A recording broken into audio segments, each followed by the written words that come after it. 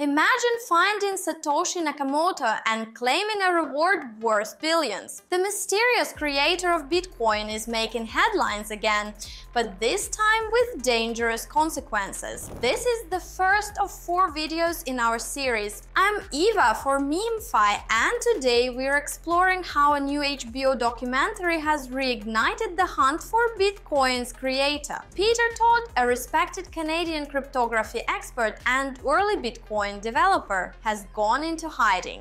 Why? Because Money Electric, the Bitcoin mystery, named him as the potential Satoshi Nakamoto. This isn't just about fame. We're talking about someone who potentially controls billions in BTC. Think about it. Satoshi's wallet holds approximately 1 million Bitcoin, worth over $40 billion at current prices. No wonder Todd is concerned for his safety after being named in the documentary. He only agreed to appear thinking it would cover Bitcoin's history, not try to expose Satoshi's identity. The situation has created ripple effects throughout the crypto community.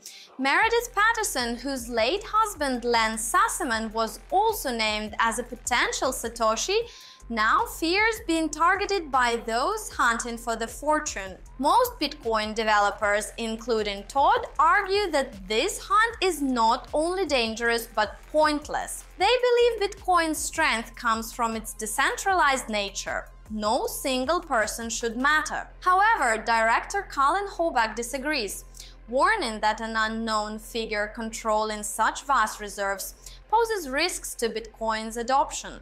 This raises fascinating questions about cryptocurrency's future. Does it matter who created Bitcoin? Should these massive dormant wallets concern us? What would happen to the market if Satoshi suddenly moved their coins? In our next video, we'll explore how the search for Satoshi affects Bitcoin's price and what it means for investors. Stay tuned. This mystery could impact your crypto portfolio more than you think.